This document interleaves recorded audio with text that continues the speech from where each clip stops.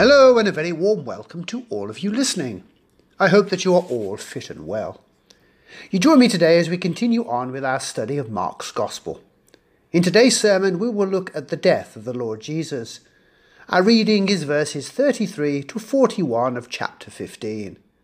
So this is Mark chapter 15, verses 33 to 41. At noon darkness came over the whole land until 3 in the afternoon. And at 3 in the afternoon Jesus cried out in a loud voice, Eloi, Eloi, lema sabachthani, which means, my God, why have you forsaken me? When some of those standing near heard this, they said, Listen, he's calling Elijah. Someone ran, filled a sponge with wine vinegar, put it on a staff and offered it to Jesus to drink. Now leave him alone. Let's see if Elijah comes to take him down, he said. With a loud cry, Jesus breathed his last. The curtain of the temple was torn in two from top to bottom. And when the centurion who stood there in front of Jesus saw how he died, he said, Surely this man was the Son of God. Some women were watching from a distance. Among them were Mary Magdalene, Mary the mother of James the younger, and of Joseph and Salome. In Galilee these women had followed him and cared for his needs. Many other women who had come up with him to Jerusalem were also there. This is the word of the Lord.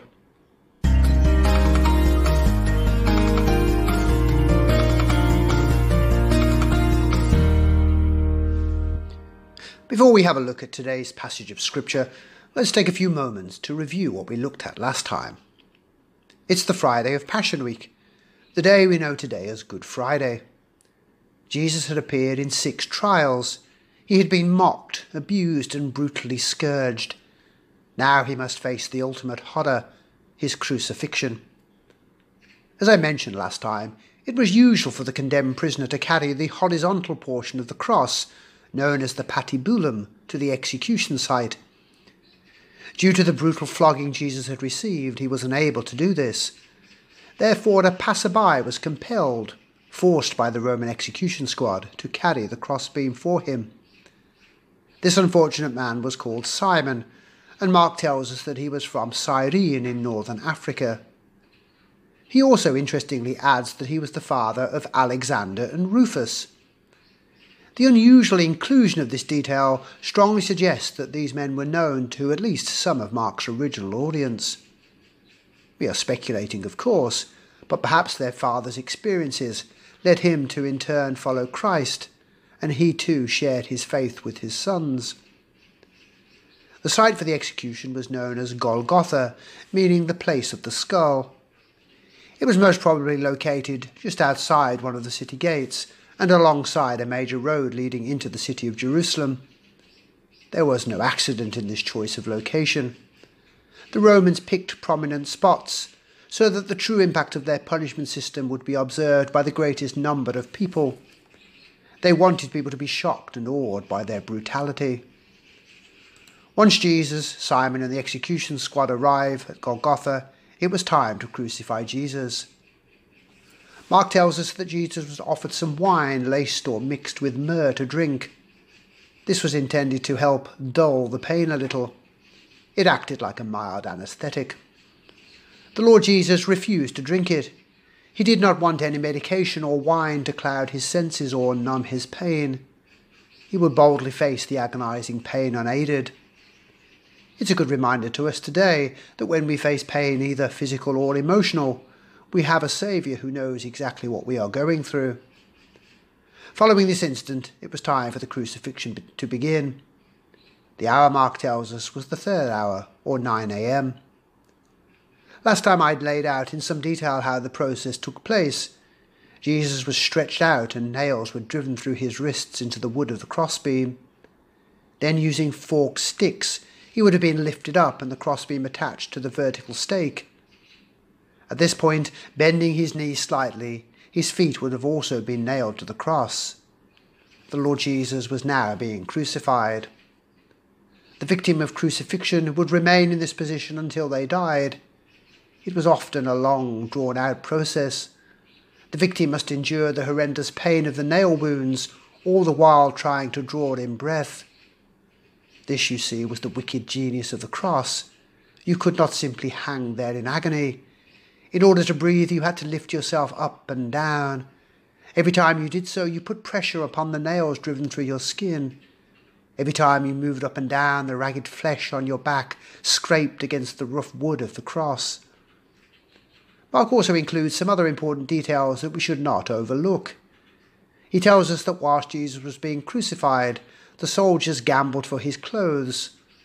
This was the fulfillment of Old Testament prophecy, Psalm 22 verse 18. We also learn that a wooden plaque or sign known as the titulus was prepared for Jesus. There was nothing special in this. It was common for a condemned prisoner to be accompanied to the execution site with a notice or sign telling people what they had done.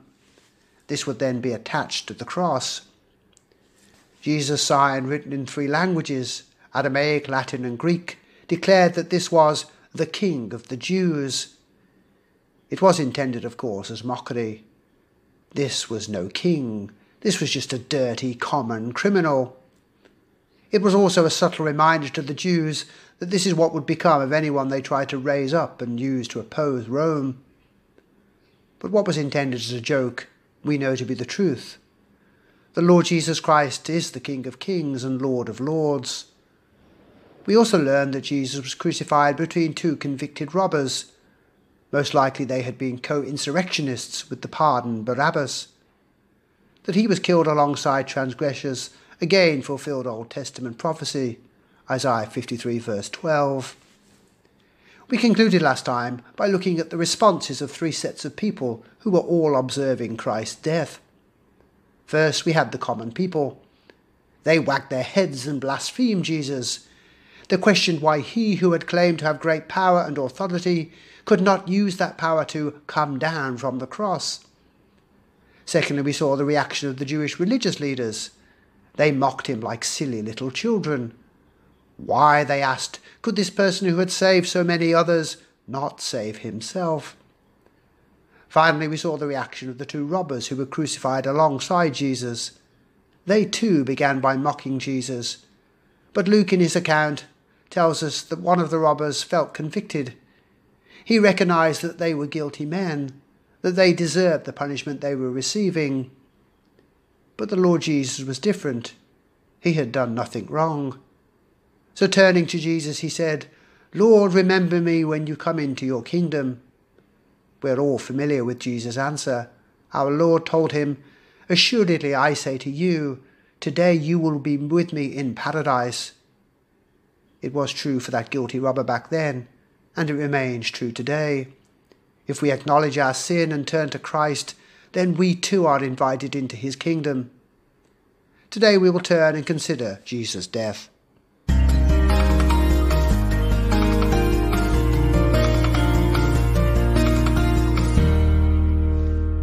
Verse 33.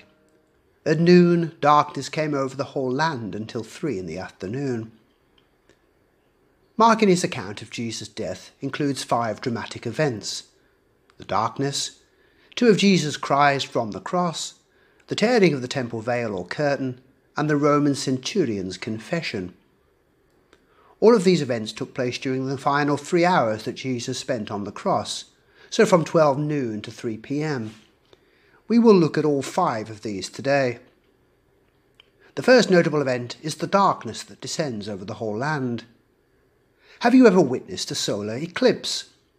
It creates a very eerie sensation in the viewer, as the moon comes between us here on earth and the sun's rays. What a moment ago was a sunny day slowly fades into darkness. I'm sure you are aware that solar eclipses are not very regular occurrences. In most calendar years there are only usually 2, although on very rare occasions there can be up to 5. When do solar eclipses occur? Now this is very important, so please take note. They can only occur at the time of a new moon. At the first phase of the lunar cycle, the moon is located between the Earth and the Sun. Or to put it more simply, the moon is in line with the Sun, and the Sun and Earth are on opposite sides of the moon. So it's only at this time, when the moon is perfectly aligned in front of the Sun, that it blocks out the Sun, giving us a solar eclipse. Why, you might ask, is all this important? Well, the Jewish Passover took place when the moon was full, a time in the lunar cycle when it's impossible for there to be a solar eclipse. So this was not a regular or normal solar eclipse. Neither was it a dust storm, a heavy fog, ash from a volcano, or thick clouds. This was a miracle. It was God intervening in the natural order or running of the universe. So what's going on here? Why did God cause a darkness to fall across the land from 12 noon until 3 p.m. when the Lord Jesus died? There's a great deal of important symbolism lying behind this event, so let's unpack it now. What message was God sending to the people through this strange occurrence? Let's go back to the time just prior to the Israelites' exodus from Egypt. God, as we know, inflicted the Egyptians with 10 plagues. He did this to convince the Pharaoh to let his people go. What was the 9th plague? It was darkness, and you can read all about it in Exodus chapter 10, verses 21 to 29. The Bible tells us that a thick and terrible darkness fell across the land for 3 days. Note that this fell only upon the Egyptians. The Israelites had light in their dwellings. Following the plague of darkness came the final and most horrific of the plagues. The 10th plague was the death of the firstborn. This was, of course, when the very first Passover occurred. And this was the feast that the Jews were gathered in Jerusalem to celebrate when Christ was crucified. So I hope that you can see the connection. In Egypt, 3 days of darkness occurred before the death of the firstborn. Now here, 3 hours of darkness occurred before the firstborn son will also die. In Egypt, it was the blood of the Passover lamb that served as covering, protecting God's people from death. Here it is the shed blood of the Lamb, the Lord Jesus Christ, which allows God to pass over those who in rebellion deserve death. We should also not overlook the symbolism of darkness as a judgment motif. Throughout Scripture, the darkening of the sun was often a sign of judgment. It was frequently used to show God's displeasure toward particular people. Let me read to you from the prophet Amos. "And it shall come to pass in that day, says the Lord God, that I will make the sun go down at noon, and I will darken the earth in broad daylight." Amos chapter 8, verse 9. Here God speaks through his prophet of a day of judgment, when the songs of the temple shall become wailings. So God in this sign demonstrated 2 things. Firstly, he announced that his firstborn and beloved Son, the Lamb of God, was giving his life for the sins of the world. Secondly, he showed that judgment was coming and that men better be prepared. A final word on the extent of the darkness. Was this darkness restricted to Jerusalem, or just to Israel, or was it global darkness? Solar eclipses, as we know, are regional in nature. The whole earth does not become dark during an eclipse. However, as I hope we've established, this was not a natural phenomenon. This was not a normal solar eclipse. So how widespread was this darkness? We don't, of course, have documents or reports from around the world. We do, however, have one secular source in the Roman historian Phlegon. He was born around 80 AD.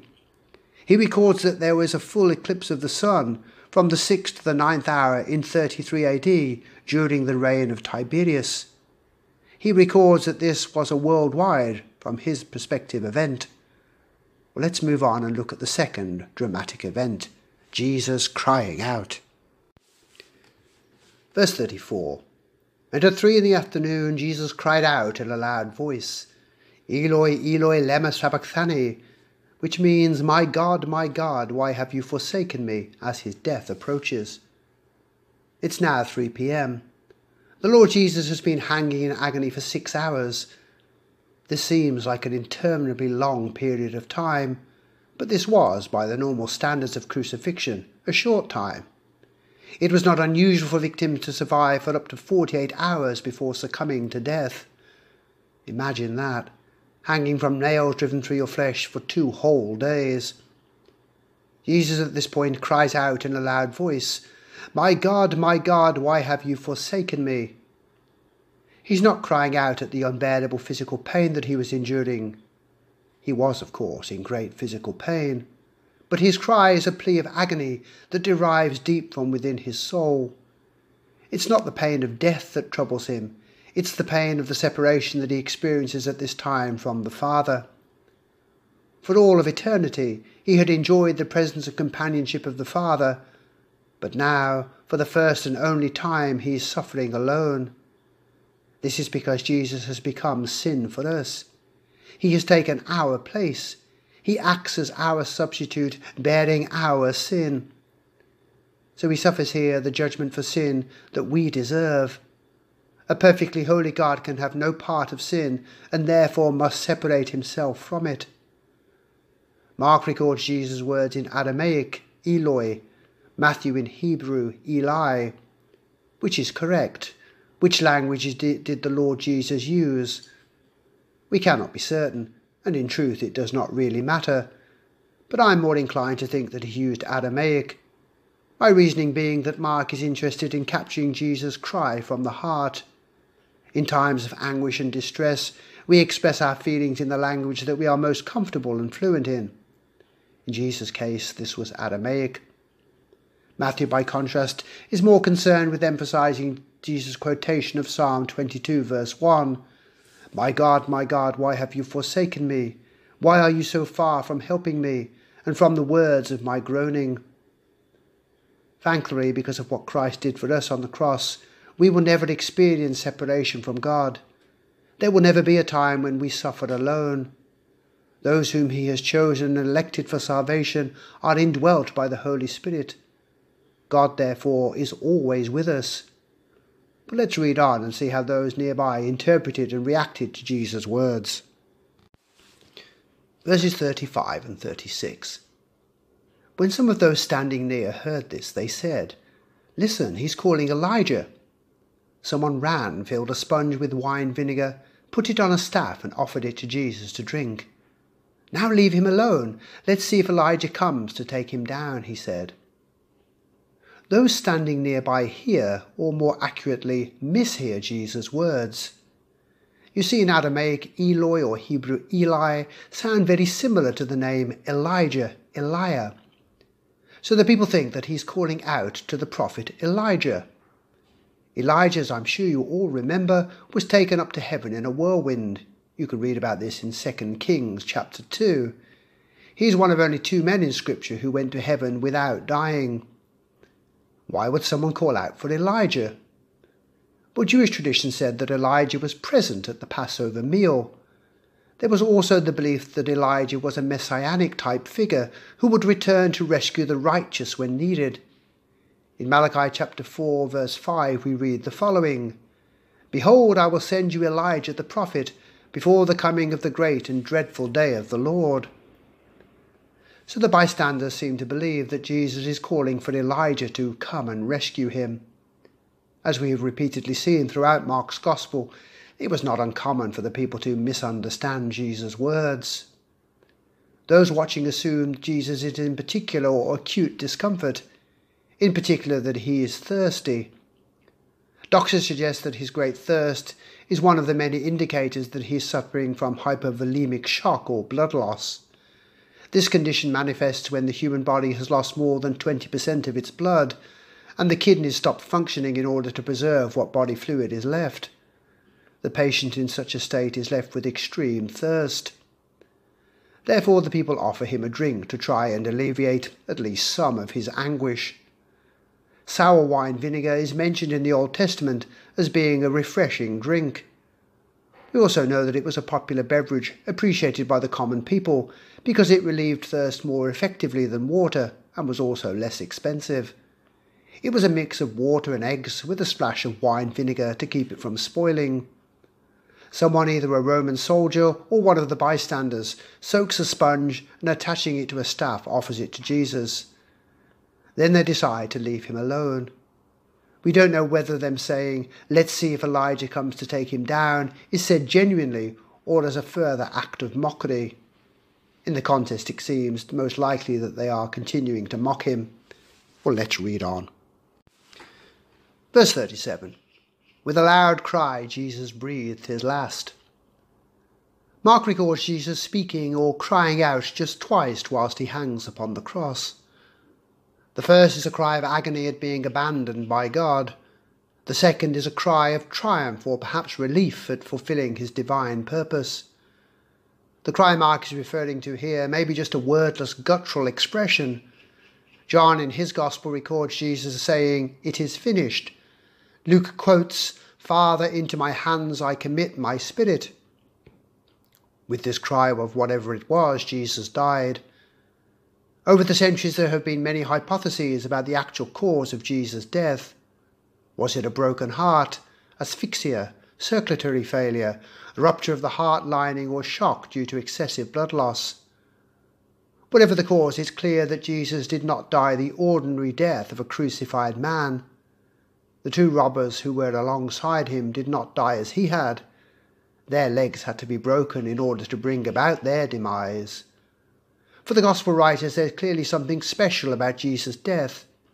He deliberately released his spirit, meaning that his death was a supernatural event. But let's turn now and consider the next dramatic event. It occurred in the Jewish temple. Verse 38. The curtain of the temple was torn in two from top to bottom. In order to explain the significance of this dramatic event, I need to lay out the setup of the Jewish temple. The temple consisted of a series of rooms or spaces, each more exclusive than the last. The outer space was the court of the Gentiles. This space could be accessed by all, both Jew and Gentile. From here we enter into the temple proper. This space was designated for Jews only. Gentiles were excluded. The first space one entered in the temple proper was the court of women. Again, Jews of either sex could freely access this space. From here we move into the court of the men of Israel. As its name suggests, this space was open only to Jewish men. Women were therefore excluded. From here we move into the court of the priests. This area was accessible only to the Levitical priesthood. Jewish men who were not priests were excluded. Standing at the very heart of the temple complex was the Holy of Holies. This area was divided off or separated from the rest of the temple by a thick curtain or veil. The historian Josephus records that this curtain was 80 feet high, 30 feet wide and 4 inches thick. So we are talking about a massive curtain which required 300 priests to manipulate it. The curtain separated or divided off the most sacred part of the temple. Only one man, the high priest, was permitted to enter the Holy of Holies. He was only allowed to access it on one day of the year, the Day of Atonement. It was this curtain that was torn from top to bottom when the Lord Jesus Christ died. So the key thing I want you to think about is as follows. Who had access to God in the temple system? The answer is only one very special person, and only at one very special time of the year. So what's going on? What does this torn curtain mean? Well, remember what I just told you about the dimensions of this curtain. No human being would be able to tear it in two. This then was a supernatural act performed by God. All the synoptic writers record this dramatic event, but none of them take the time to explain it. Fortunately for us, the writer of Hebrews tells us what it means. He explains at great length that the curtain being torn signifies the opening up of the Holy of Holies. It means that God's presence is no longer an exclusive space, limited to only a few and only at certain times. The curtain being torn indicates that the old way represented by the temple and the sacrificial system was now finished. Now, because of Christ's completed work, we have a new and permanent way in which to access God. All those who have put their faith in Christ have full and complete access to God. What a wonderful thing that is. But let's turn now and look at the fifth and final dramatic event. Verse 39. And when the centurion who stood there in front of Jesus saw how he died, he said, "Surely this man was the Son of God." Roman crucifixion was carried out by specialist execution teams. These teams were made up of 5 men. 4 foot soldiers who were led by a centurion. The centurion was the man responsible for supervising the whole event. It is this man who has witnessed all that has transpired who says, "Surely this man was the Son of God." Matthew adds that the centurion was influenced by a sudden earthquake, while Luke says that the centurion glorified God, saying, "Certainly this was a righteous man." What was it that so impressed this hard-bitten Roman soldier, a man who had probably supervised many similar executions? Obviously he had been witness to the sudden strange darkness. Did this impress him? It's unlikely that he would have ascribed it to Jesus.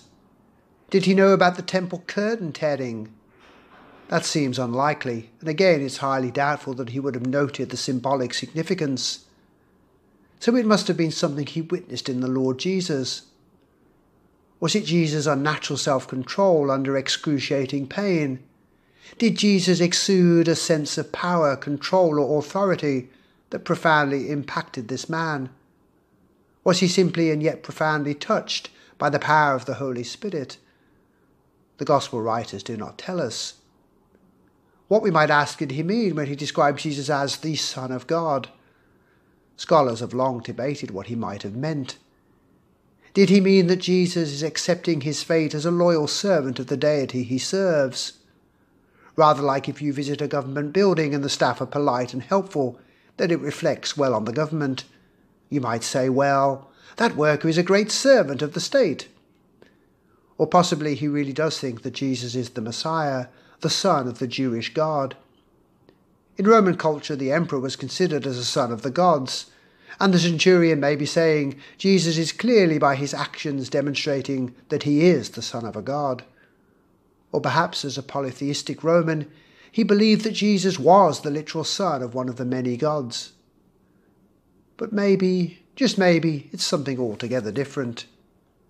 Perhaps as he looked up at our Lord and Saviour, he truly saw Jesus for who he was. Have you ever had the experience in life when you look at something and see it in a fresh and new way? As an experiment, I recommend on a nice spring day going out and looking really closely at a flower or plant. You might even use a magnifying app on your phone to do so. You may have glanced at similar plants or flowers 1,000 times before, but on this occasion, really study it closely. Open your eyes and also your mind to seeing something special. I guarantee that you'll be astounded at the intricacy and beauty of God's amazing design. So maybe this centurion looked up at Jesus and saw past the blood and the grime. He looked up and realized that he was indeed looking at the Son of God. Well, let's conclude by looking at another group who also looked upon Jesus on the cross. Verses 40 to 41. Some women were watching from a distance. Among them were Mary Magdalene, Mary the mother of James the younger and of Joseph, and Salome. In Galilee these women had followed him and cared for his needs. Many other women who had come up with him to Jerusalem were also there. Mark tells us that Jesus did not die alone among strangers and enemies. There were a group of his female followers who watched and witnessed what occurred from a safe distance. Among this group, we are told, were Mary Magdalene. She had loyally followed Jesus for several years, ever since Jesus had cast 7 demons from her. Also present was Mary, the mother of James and Joseph, who is also identified as the wife of Clopas. The other named woman is Salome, of whom we know nothing. Mark tells us that these women, along with an unspecified additional number who had been loyal followers in Galilee, had come along with him to Jerusalem. Mary, Jesus' mother, and the disciple John had been present at the crucifixion, but they are not mentioned here. As you may remember, Jesus gave John the task of caring for his mother, so perhaps by this point John had taken her away. These verses serve as a useful reminder to us of just how radical and revolutionary Jesus was. He arrived in a culture in which women were considered inferior to men, a culture in which men ruled and women were not considered worthy of an education or a prominent role in society. But this was not Jesus' view. He showed his peers how he viewed women to be equal to men and worthy of honour, respect and freedom. He welcomed them as his followers, taught them and interacted with them freely. This, of course, does not mean that he made them apostles or pastors, but we should never overlook the important role that they played in his ministry. Here they demonstrate their bravery and loyalty. The disciples have fled. Jesus is surrounded by a mocking, baying mob. But standing there unmoved and undaunted are these brave and loving female followers. Next time, Lord willing, we will turn our attention to Jesus' burial. Things to think about. I have 2 comments to make on today's passage of Scripture. Number 1, a new way to God. One of the changes I noticed on my recent trip to the UK was that a new chain of gyms had opened up. Almost every town I visited had a branch of this particular gym. Its unique selling point was that once you paid a monthly membership fee, this allowed you 24-hour access 7 days a week to any gym in the chain. Whenever you fancied lifting some weights or using the running machine, you could just go. It's a nice idea. But I began to wonder how many people bought memberships and then just visited occasionally, or even not at all.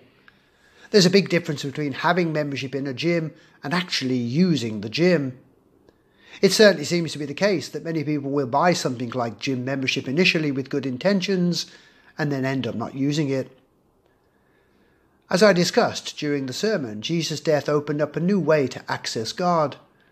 The symbolic tearing of the temple curtain brought to an end the old system, a system in which the Holy of Holies was separated from normal people. Christ's atoning sacrifice for sinners opened up a new and constant way for us to enter into the presence of our awesome holy God. Jesus' sacrifice makes it possible for us to come to God the Father whenever we desire. Our sins no longer separate us from him. Today, anyone who puts their trust in Jesus Christ has constant access to God. 2 Corinthians 5:21 explains that God made him who had no sin to be sin for us, so that in him we might become the righteousness of God. So how should we live in light of this new wonderful news? Obviously with great gratitude and joy. But I wonder if we sometimes think of entering into God's presence rather like gym membership, something that's nice to know, nice to have, but not something we often use. This is a great shame, especially when we think about what buying our membership cost the Lord Jesus. So let me encourage you to make entering into God's presence a daily activity. Make it a positive habit, just like exercise. Devote time to prayer, Bible reading, meditation, or other forms of praise and worship. Let nothing distract or hold you back from entering with great joy into the presence of our awesome God. Number 2, the importance of women. The role and place of women within the church is a controversial subject today. It's an issue that has led to fierce debates and occasionally churches even splitting. The issue for feminists rests in their belief that there should be no distinctions between what men and women can do. Therefore, they argue, women can be pastors or elders and have leadership roles within the church. As you are aware, I do not hold this opinion. The Bible, I believe, is quite clear that leadership roles within the church are reserved for men. But as I always say, this is not because God sees women as being inferior to men. It's simply the way God has designed the church to function. However, with all this being said, this does not mean that women do not have an important role to play. Far from it. Women are vital to the church. Women were equally vital in the life and ministry of the Lord Jesus. We see throughout the Gospels that he showed a special love and respect towards women. He didn't treat them as being weak, inferior, or lesser to men in any way. He knew that they loved and were devoted to him, and he in turn loved them for it. So to the men listening to these words, let us value and appreciate the importance of women. Let us observe and be grateful for all they do in our lives and in the life of the church. And to the women listening, thank you for your often unheralded service. Thank you for all you do, and know that you are important and valued both by God and by the church.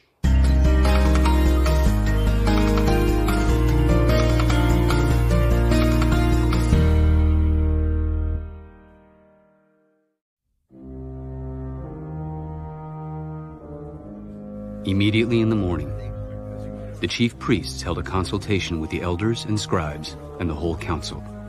And they bound Jesus, led him away, and delivered him to Pilate. Then Pilate asked him, "Are you the king of the Jews?" "It is, as you say." And the chief priests accused him of many things, but he answered nothing. "Do you answer nothing? See how many things they testify against you?" But Jesus still answered nothing, so that Pilate marveled. Now at the feast, he was accustomed to releasing one prisoner to them, whomever they requested.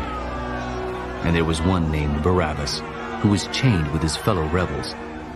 They had committed murder in the rebellion. Then the multitude, crying aloud, began to ask him to do just as he had always done for them. But Pilate answered them, "Do you want me to release to you the king of the Jews?" For he knew that the chief priests had handed him over because of envy. But the chief priests stirred up the crowd, so that he should rather release Barabbas to them. "What then do you want me to do with him whom you call the king of the Jews?" So they cried out again.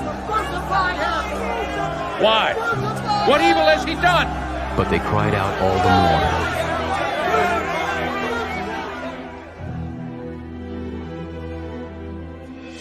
So Pilate, wanting to gratify the crowd, released Barabbas to them. And he delivered Jesus, after he had scourged him, to be crucified. Then the soldiers led him away into the hall called Praetorium, and they called together the whole garrison. And they clothed him with purple, and they twisted a crown of thorns, put it on his head, and began to salute him. "Hail, King of the Jews! Hail, King of the Jews!" Then they struck him on the head with a reed, and spat on him. And bowing the knee, they worshipped him. And when they had mocked him, they took the purple off him, put his own clothes on him, and led him out to crucify him.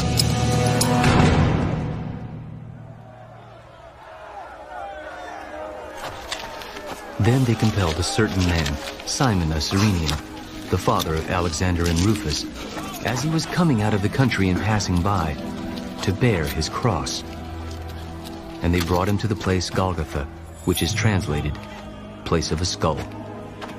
Then they gave him wine mingled with myrrh to drink, but he did not take it.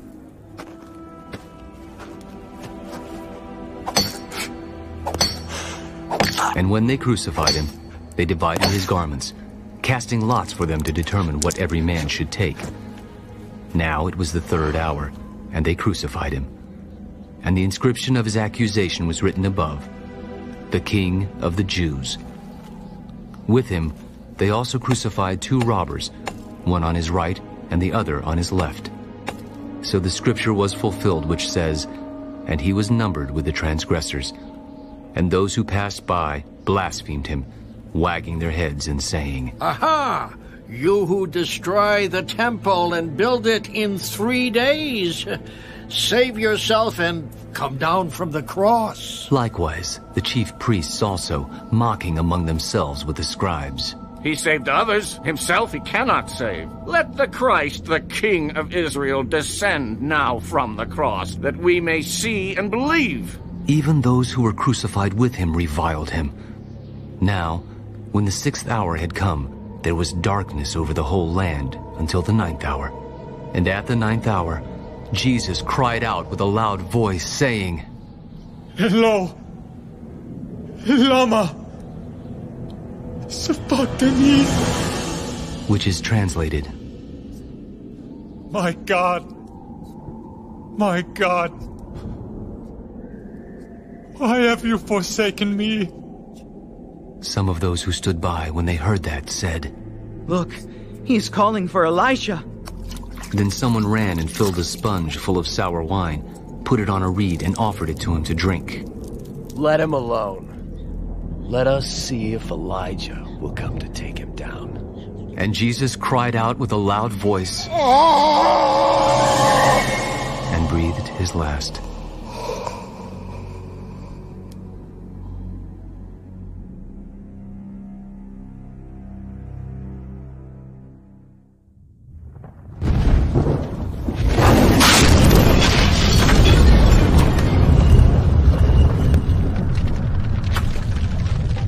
and the veil of the temple was torn in two from top to bottom. So when the centurion who stood opposite him saw that he cried out like this and breathed his last, he said, "Truly this man was the Son of God."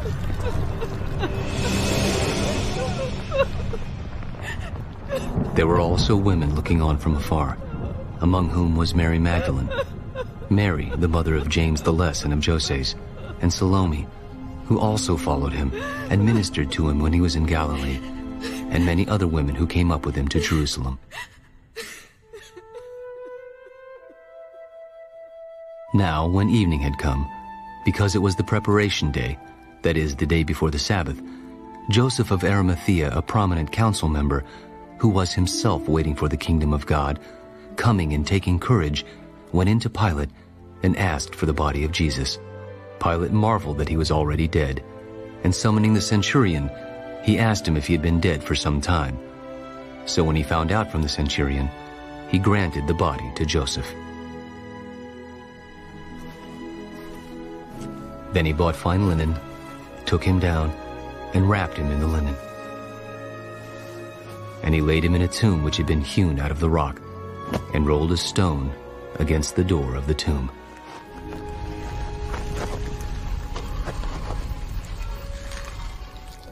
And Mary Magdalene and Mary the mother of Joses observed where he was laid.